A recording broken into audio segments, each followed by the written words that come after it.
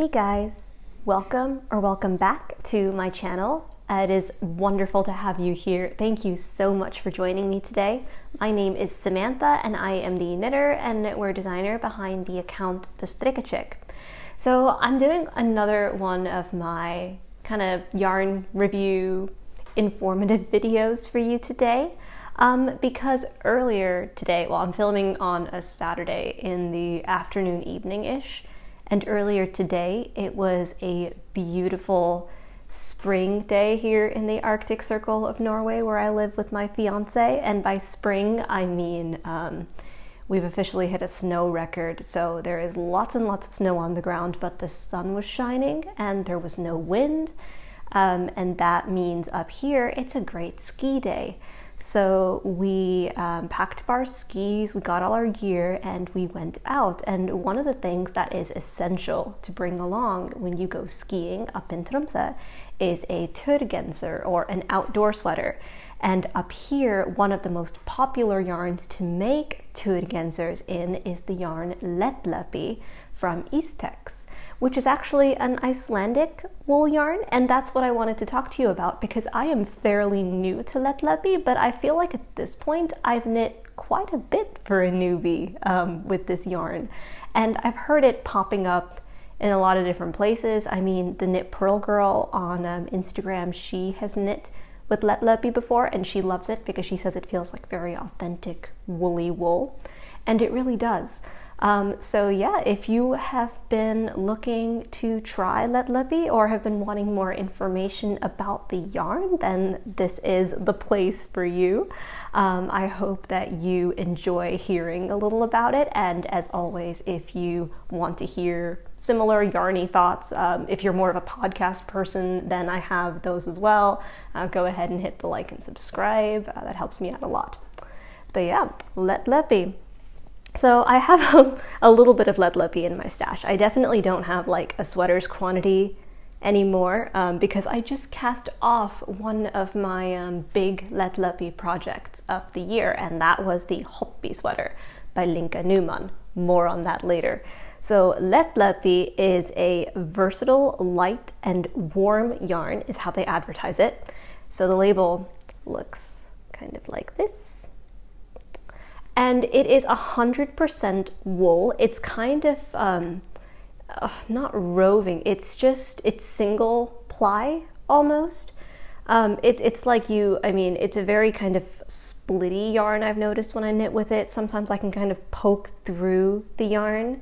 Makes it a little bit difficult to knit with, but it's not like a very frequently occurring problem, so it's probably typically fine. It is, yeah, a 100% new wool. And it is a Icelandic yarn, so it's produced in Iceland.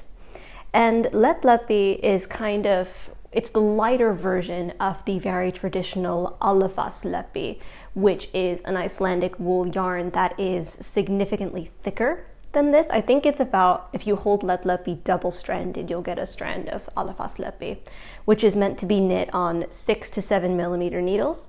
But Lettlopi is meant for 4 to 5 millimeter needles, and you get 100 meters in a 50-gram skein.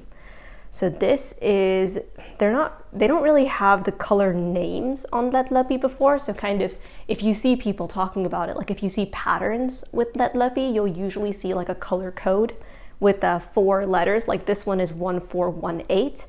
And that's because the shade names vary so much from country to country. So of course, all the original shade names are in Icelandic. And when I buy them here in Norway, they're in Norwegian. And so it's hard to translate that name over with all the different languages. So whenever I do my Ravelry projects as well, I usually just put in the code so that it's easily translatable from country to country. And this actually, so Alfaslepi, Lettlopi are used in a variety of Norwegian outdoor tour sweaters, like I mentioned before. So you'll find quite a few of them in these in books like this one, for example, by Linka Neumann, who is just amazing at writing patterns for outdoor sweaters. This one that's on the cover, that's the Hopi sweater, and I'll show you my version later. But there's quite a few in here. So it's kind of, You can replace Lettlopi with a couple Norwegian yarns, like there's a spinnery called Hillesvåg Ullvarefabrikken, and they make these yarns called Varda and Vidda, and they're all natural wool yarns as well. So that kind of, it has the same feel as Lettlopi, and so it's easily translatable. One of the nicest things about Lettlopi is the fact that it, I mean, as the name implies, let means light. So Lettlopi is a very light yarn. I've noticed this because, like, for example, I don't know if you've heard of the Riddari sweater. It's a very, very popular traditional Icelandic colorwork sweater, and it is meant to be knit in Lettlopi. But I use drops Nepal when I knit mine, and I know a lot of other people do too, and I unfortunately don't have it here to show you. It was a gift for my fiance's grandpa, so we gave that to him 2 Christmases ago. It is no longer in my possession. But Nepal grows a lot when you block it. It sags under the weight of the yarn, and that's not something that happens with Lettlopi. So Lettlopi is very true to its kind of, the way that you knit it is the way it's going to sit on you, kind of. The dimensions are not going to change that much, and that can be really nice, because also, like, today when I went skiing, you guys, I am not a good skier, and this, when I say skiing, I mean cross-country skiing, which is a different kind than you might be accustomed to. It's they're very thin skis, and instead of going just downhill, you're kind of going along a trail that's carved out. So you've got lots of uphills, lots of downhills. You've got to use different techniques when you, I mean, for different terrain, obviously. And I was not in the right shape for it, I think. This was my debut ski trip of the year. So I ended up face planting a couple times. And when I did that, obviously my sweater got drenched in snow.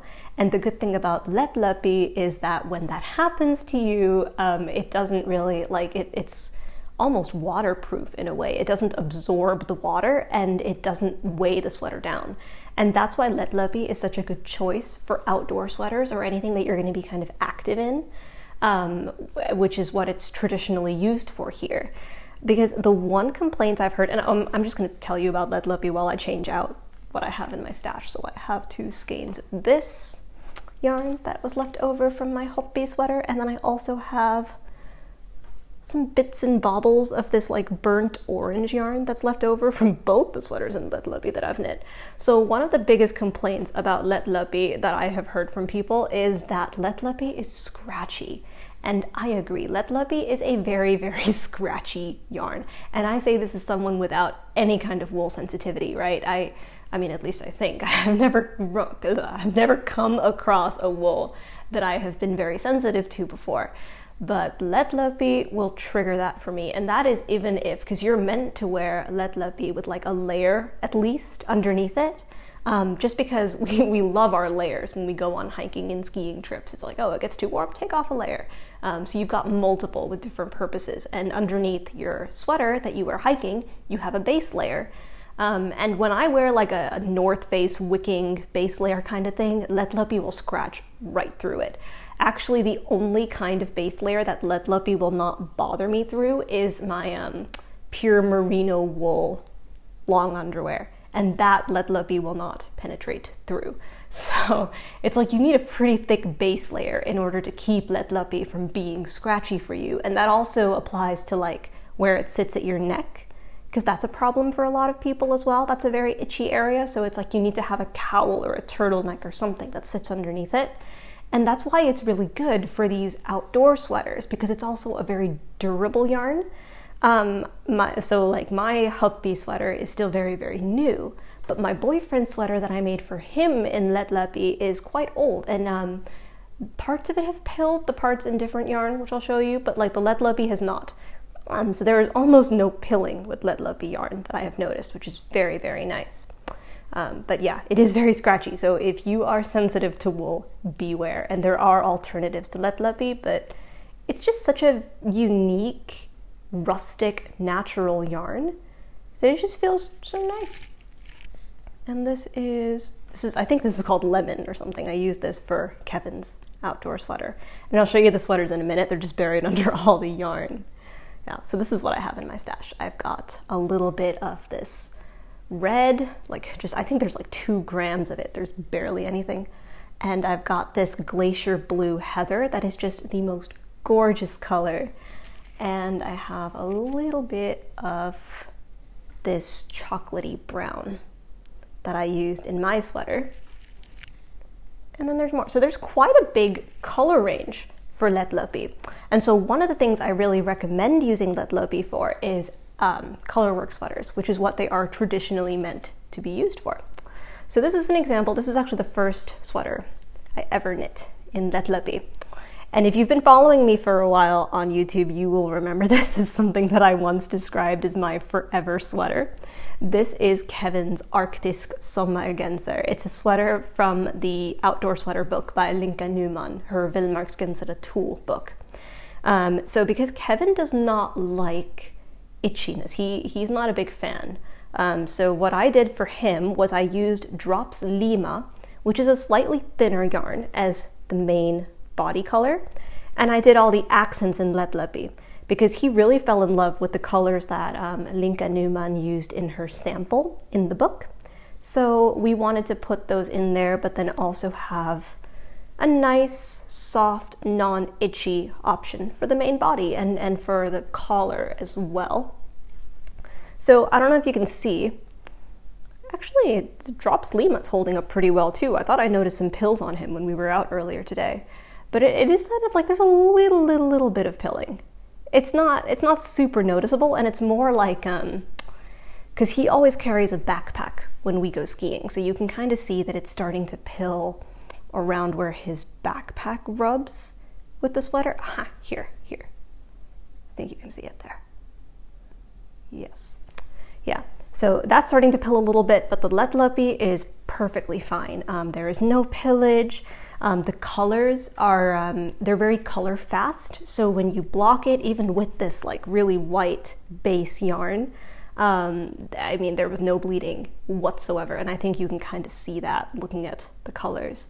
So yeah, it's really, really nice for color work because it is very light yarn. You're not gonna have, so I'll show you my Maryland Heights sweater in a minute because I used Lettlopi for part of it, and I do really believe that Lettlopi can be used as a yarn alternative to the yarn that I used. So some of my testers for that sweater knitted in Drops Nepal, and the yoke sagged so much after blocking. And that's just one of those things with a lot of yarns that you use for color work where it's because you have all these floats in your color work, right? Like bane of my existence, floats. I hate floats. But when you have those, it really weighs down the fabric. And Lettlopi does not do that. And that's why Lettlopi is such a nice choice for color work. The color fastness, and because it is so light, but it's still so warm. I mean, it was like, apparently it felt like it was minus 10 degrees today outside. And Kevin and I were perfectly nice and warm in our Lettlopi sweaters. So yeah, it's very, very warm material. And this is my Hopi sweater by Linka Neumann. And I think I'm showing you the back. I don't know, because this one I didn't put short rows in, but I did make a mistake on one side. So this is my front. So this is kind of another colorwork sweater that has a really, really pretty yoke pattern on it. And yeah, I think Lettlopi doesn't grow much. That's a little bit, so I am very used to my sleeves growing. And I know a lot of people, if you've knit and blocked a lot before, you'll kind of have this inherent, like you'll be like, oh, my sleeves are a little bit too short, but it'll fix out in blocking. Do not think that with Lettlopi if you use it. You have to knit the sweater to exactly the dimensions you want the sweater to be, because Lettlopi doesn't grow much. So that's a little bit of an issue that I have come across with Lettlopi. But yeah, I would highly, highly, highly recommend it for any kind of sweater that's going to be rough, tough, outer layer, beat up. Do you guys have outdoor sweaters where you live? I would love to know, because I feel like it's this very Norwegian thing, but it might not be. I mean, this is Icelandic yarn, so maybe it's like a very Scandinavian thing. If they have them in Iceland and maybe Denmark as well, Sweden, I don't know. Let me know. Finland. Yeah. So yes, I love Lettlopi for outdoor stuff, but I don't think I would use it for any other kind of sweater, just my outdoor sweaters. And that is also another con about Lettlopi, in addition to it being very itchy. Well, I guess it's because of it being very itchy. I wouldn't use it for children's garments. If you really want to knit a sweater for kids, Istex has another yarn that's called kambagarn, and it is supposed to be Icelandic wool for kids, so it's very, very soft, and it's a good alternative. I don't think you can interchange kambagarn and Lettlopi necessarily. I'm not entirely sure, but it is an option to knit sweaters for kids if you're looking at Lettlopi. Another option, though it is slightly thinner, is Drops Lima, because I did my Arktisk sommer Genser for Kevin where I used Lettlopi and Drops Lima together, and it is about the same gauge, but Drops Lima is a bit thinner.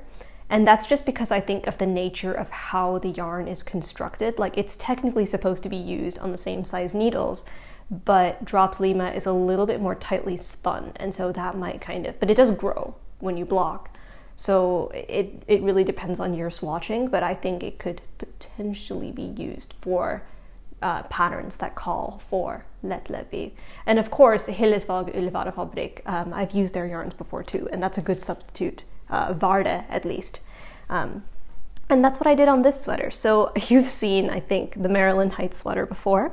This is one of my designs, and I knit this predominantly with Quince & Co. Owl. But then I started to run out of yarn on one of the sleeves. It was this sleeve, I believe. I can't even tell because I did such a good job. It was this sleeve. I started to run out of yarn here.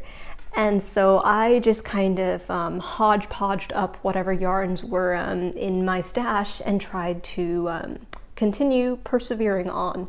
So this at the top is Quince & Co. Owl, and this at the bottom is Hillesvåg Ullvarefabrik Varde, which, like, look at that. I mean, I know there's a little bit of a difference, but it is so similar.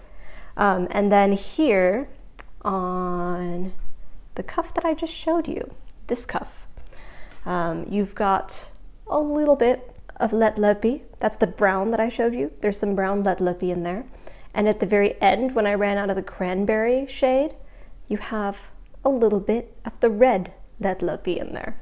And so I think that if Quince & Co. maybe is above your price point or doesn't ship to where you live, Lettlopi is a very, very good alternative on this sweater. The only downside is that it is a little bit rougher than the Quince & Co. yarn, but it's still, I mean, the Quince & Co. didn't grow much when I blocked the yoke, and Lettlopi does not either.